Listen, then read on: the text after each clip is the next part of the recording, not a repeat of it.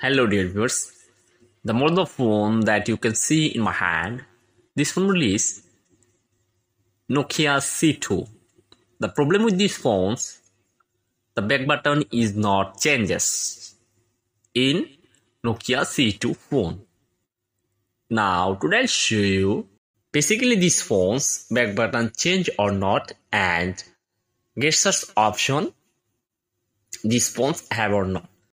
Then at first I find settings option. Scroll up, then you will see an option called setting. Then I have to click on its settings.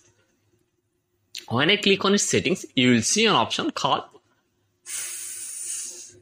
system, and you will see an option called advanced, and you will see an option called gestures.